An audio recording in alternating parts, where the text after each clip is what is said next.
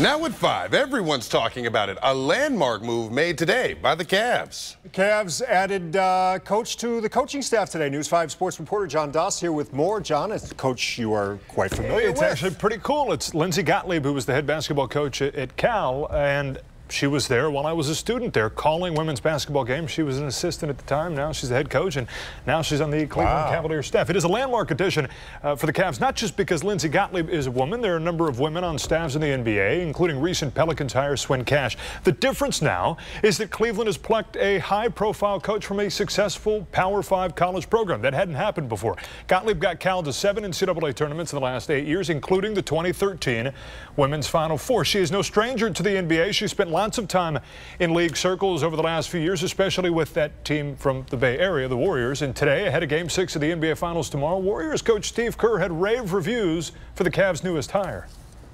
What a great opportunity and a great hire by the Cavaliers. She's a wonderful person and a hell of a coach.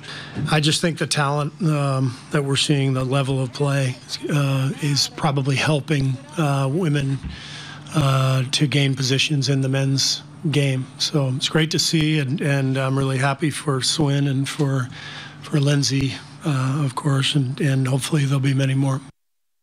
And whatever your feelings are for the Warriors or Steve Kerr, there are a few more respected basketball minds in the league than his, so that should make Cavalier fans pretty excited to hear that about Lindsay Gottlieb. I mean, she knows basketball. She's Ivy League educated. She played ball at Brown. She's obviously had a lot of success in the women's game. They are different games, but she's been known for development at Cal, and that's what the Cavaliers need right now. Yeah, they got a young bunch there. They do.